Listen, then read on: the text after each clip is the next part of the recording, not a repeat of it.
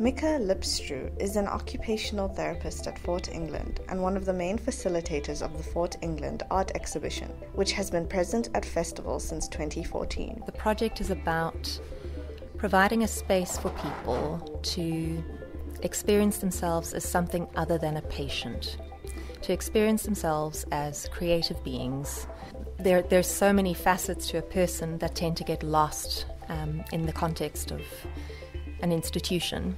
Fia Fantondo is also an OT and says that the mental health service users, most of whom have never been to school or picked up a paintbrush, have improved since the project's inception. We had a guy who could only draw the outlines of a car, and he uses a black pencil for that.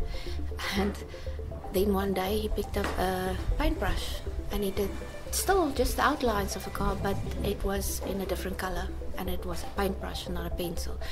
And it sounds silly, but that's a big thing for him. Pumza Makaleni, one of the OTs at Tower Hospital, says it's her first time coming to the National Arts Festival and is impressed with the patients. I can see the quality of work. It's right on par with the rest of established painters, and I feel like the users have accomplished something by showcasing here.